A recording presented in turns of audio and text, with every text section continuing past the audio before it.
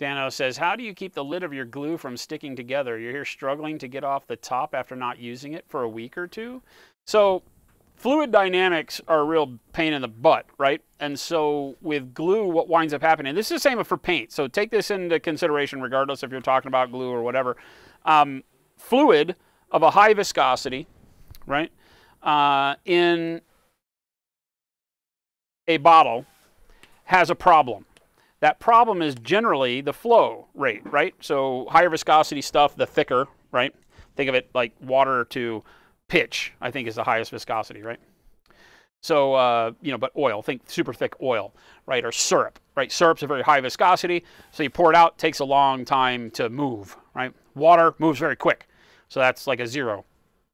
So glue, ours is a fairly thin viscosity, but it's still thicker than water. So as you go and use the glue, right, and then you turn the bottle back like this, it takes a minute for it to go, and air, right, because we've tilted it, in order for fluid to come out, air replaces it, right? So for every, you know, that's just science, right? For every little bit of material that comes out of this bottle, something has to replace it in the cavity, and that's going to be air. So as you squeeze, like a Coke bottle, when you turn it to pour it out, it glugs because air's coming into the bottle, fluid's coming out. So you're replacing fluid with air. So you're doing the same thing here, even with a little spot of glue, a little bit of air is going in. And so then when you turn it up, now you've got this higher viscosity glue and or paint is the same way, sitting on top of an air bubble that's now trapped in here. So in order for this glue to fill the bottle back up, it has to displace air. Air has to remove itself so that fluid can fit. There's only a certain amount of volume in here, whether it's air or fluid, that can fit in this bottle. So if you're going to have fluid go back in, it has to eject some of that air that was out. You know, you fooled it, thought you were pouring out a lot, you didn't, you tilt it back over, it goes back in, that air bubble has to retreat out of the bottle. How does it get past the glue? Well, in most cases it doesn't, it just sits there and waits over time for the glue to either go down or the bubble to pop or whatever. And in the meantime, you put the cap on, right? So now less air can escape, so it's going to take longer. So what does that air bubble do? As that air bubble rises, it forces that little bit of glue sitting on top of it up out, and it seeps up out of the tip.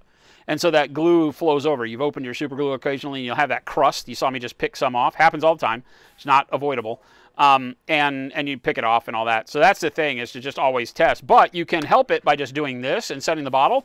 And with it upright, just give it a little bit of a press, right? And most of the time you get, once you've just used it, tilting it upside down and squeeze it a little bit with it upright, and you get a little super glue bubble that'll come up and pop, right? And then you let it go. And then when you push again, you'll get none of that. Like right now, I can squeeze this as hard as I want. Nothing but air will come out of that nozzle.